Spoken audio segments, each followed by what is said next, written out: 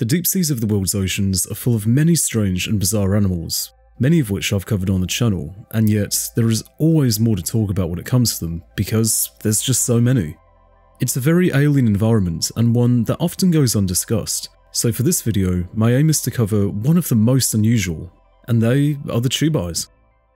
Tubeyes, otherwise known by their scientific name of Stellophorus caudatus, are certainly up there as some of the weirdest fish known, and just from looking at them, that's evident enough.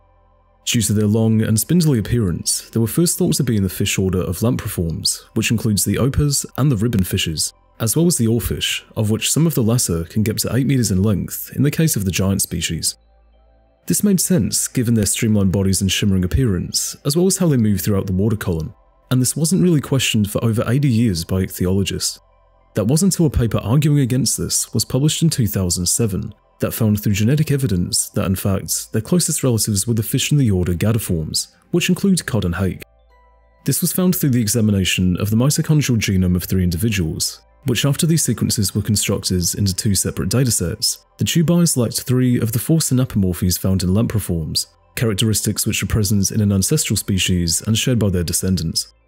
They possess the ability to extend their maxilla and premaxilla as a singular unit during feeding, which while tubeyes are also capable of this, lacking the others suggests that more of a look-in is needed to better understand them.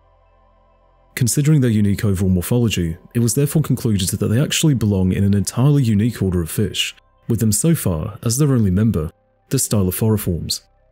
This is particularly interesting as there are around 70 fish orders in total, so being the only species in one of them is pretty amazing in showing just how different and neat they are. They are found in deep warm waters around the world, with them making nightly migrations to shallower depths to feed on plankton, which congregate there to both avoid predation and to feed on plentiful phytoplankton themselves. Drifting up there, they aren't that big of fish, only growing to about 30 centimeters long, and are also very thin, though their long ray fins do add an additional 30 centimeters to them, which is what inspired one of their other common names of threadtails.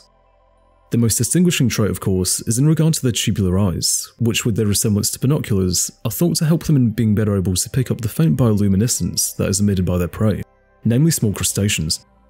When they find them, they then expand their also tubular-looking mouths to an astonishing 40 times their original size, which creates a suction pressure that draws in their surrounding prey of copepods and other crustaceans, with them then expelling the water that has entered their mouth through their gills, all the while keeping their prey inside for them to feed on.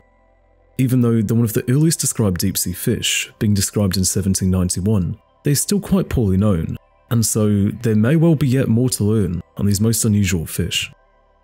All in all, I thank you for watching this video on these animals, and that you may have learned something new.